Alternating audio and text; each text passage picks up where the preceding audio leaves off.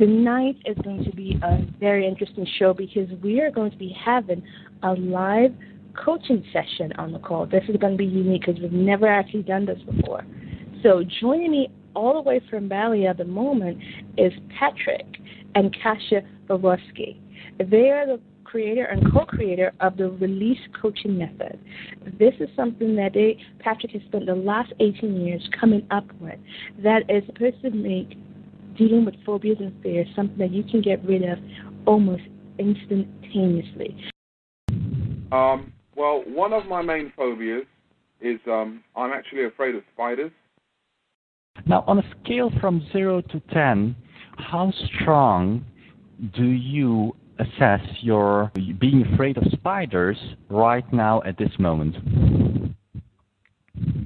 I'd say probably on about 8. Good. What about that fear for spiders coming back?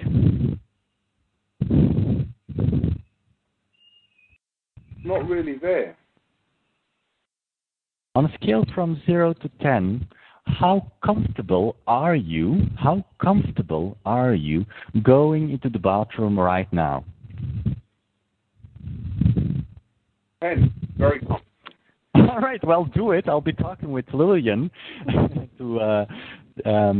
right now, and you can go to the bathroom, and when you're back, just tell us how you felt. Okay. Oh, Mr. P, you're back. Great Yep, to hear I'm you. back. Tell me, how did you experience your bathroom? I was quite happy walking into the bathroom, and I found a spider. He's in the same place, actually.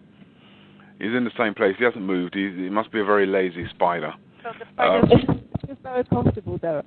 Yeah, I think he likes that little spot. Only thing is, he's not paying any rent.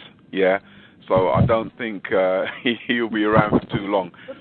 I thank you very much for the work that we've done together for the last half hour or so. It's very interesting. I'm in a very relaxed and chilled out state right now. I feel great. I feel really, whatever was done there felt good.